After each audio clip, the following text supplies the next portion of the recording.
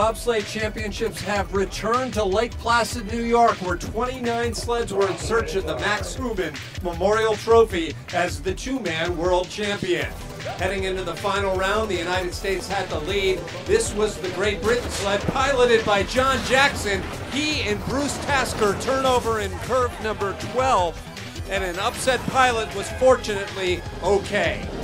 Germany #1, Max Arndt with his great brakeman, Kevin Kuska. Kuska has won many Olympic and World Championship medals. They assure themselves at least a bronze. The Canadians held the overnight lead after 2 heats, but fell back 1 spot in run number 3. They do hang on to capture at least silver.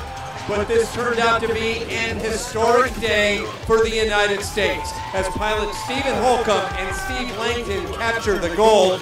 For Holcomb, it was an easy victory to go along with his previous World Championship 4-man and Olympic gold medal titles.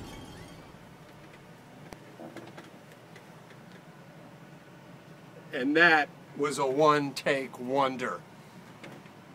Impressive, really impressive.